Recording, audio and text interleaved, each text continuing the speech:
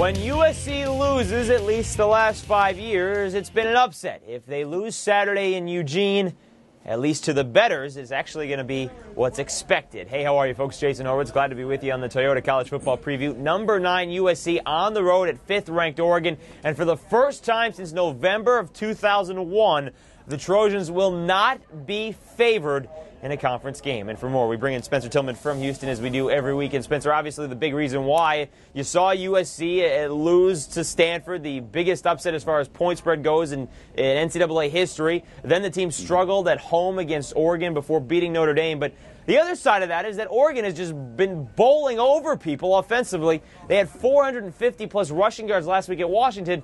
But this USC defense, it's not Washington's defense.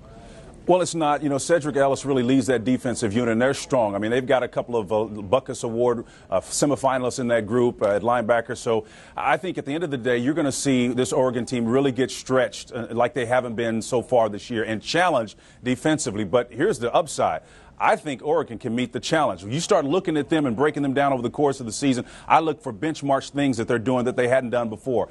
You go to Washington and beat them for the first time since '97. That's impressive to me because Tyree's team doesn't have a great record, but they're battle tested. They've got the #1 in terms of ranking and challenge schedule in the nation this year. And Oregon went there and then in the fourth quarter just distanced themselves big time. And speaking of distancing, it was Dixon who did it. So I think he's going to be a key in this game. Well, the thing I liked most about that victory was that they were up by 10 points. Washington came back and tied it twice, and then Oregon pulled away. So they proved that they could take a punch and then move past it and then get on to the next game. Part of it is Jonathan Stewart. He's the Pac-10 Player of the Week after his huge rushing game. But last year against USC, he was held to just 42 yards, carrying the ball 14 times. But this year, this Ducks attack, it just seems so much different than the offense we saw last year. And it starts with the man you mentioned, Dennis Dixon. What have you seen from him that you think it'll be that much better against USC? Well, number one, and this is one characteristic or trait people aren't talking about, is his patience. I mean, if Stewart is willing to take over a game the way he did last week, that's impressive. Dennis Dixon isn't impatient. He isn't forcing plays. I mean, this is the key to this game. He's not the quarterback that he was a year ago. He has totally elevated his game to another level. So not only does USC have to come in and deal with a quarterback, they've got to deal with the running back as well. So I think that dual threat from a defensive standpoint is going to give them challenges, talking about USC, and it's going to make it very difficult for them to totally cover every base and shut them down offensively. Well, they have USC also has offensive challenges as well, Spence, because John David Booty, he's been sitting out the last couple games with a broken middle finger on his throwing hand. Mark Sanchez last week led the team to the 38-0 victory at Notre Dame. Booty may play, may not as of Wednesday morning. It's still up in the air. But the question here is that, Oregon's defense is not necessarily a good defense. They're 89th in the nation against the pass.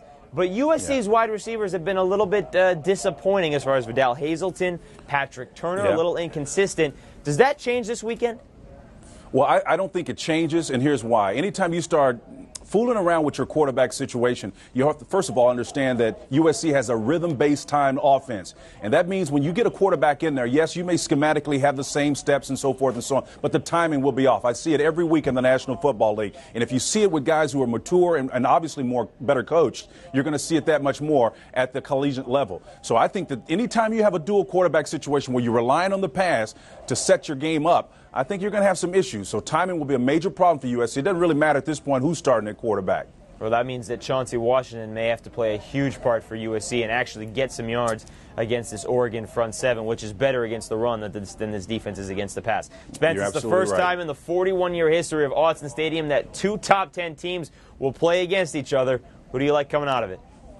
Well, I'm going with Oregon. I like them. I think they're a great Cinderella story, and I say that because they are now at a place where they hadn't been before. If you look historically, Jason, they have faltered in this time of the year. They have a chance to put their stamp on this season. Mike Bellotti's got his team right where they want to be. They have the right to be confident and expect more at this point. Yeah, USC, on the other hand, is talking all the confidence in the world. They're saying they like being the underdog in this game.